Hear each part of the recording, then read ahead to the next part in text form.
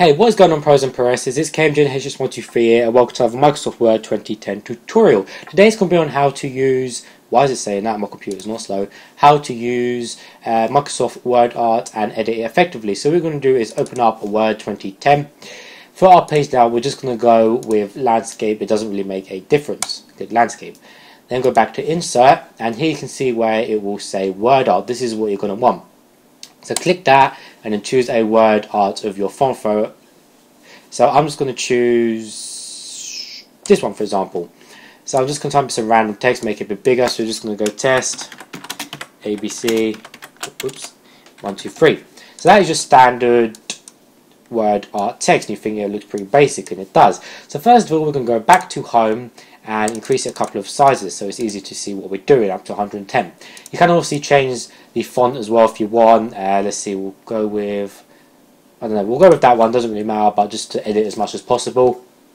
And of course, you can bold it, unbold it, you know, underline it if you want, it's up to you. There's more editing features there, of course, but we're not going to underline it.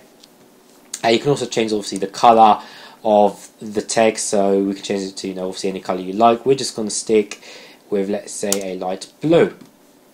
So once you click on it, the drawing tools tab will come up, the format tab, so you want to click on that, and this is where you get most of your editing for the word art and text. So you can do other stuff on the side here, like if you've got other pictures behind or in front, you can send it behind and back in front of pictures. You can obviously wrap it you know, inside and around the text. You can also change the position of it as well on the page here evenly instead of doing it manually, so you get a nice even area for it as well. You can also change the color again here, like I already explained. We'll go for green this time.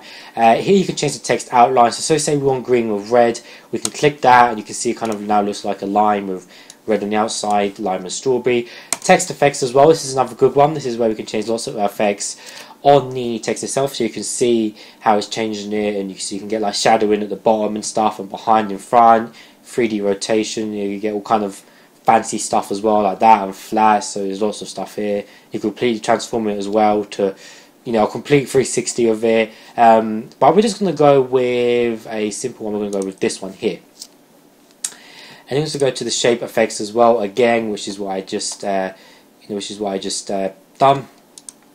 Shape outline again is actually the shape's outline, so you can actually change the color of the border of the shape. So we're going to go with a light blue again, so you can see the border of it is now blue.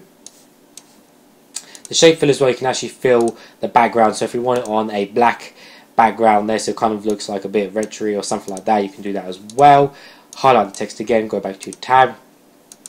Also here as well, these are almost like preset theme fields as well, so as I've already changed the color of the actual box and the outside of it, it is already done here as well if you want that. So again, we can click here and change that as well to your liking. So that is a quick way of how to edit simple word art, and of course again you can also edit word art in all these different boxes as well, so you can create like an arrow or something, for example, and then insert word art into that.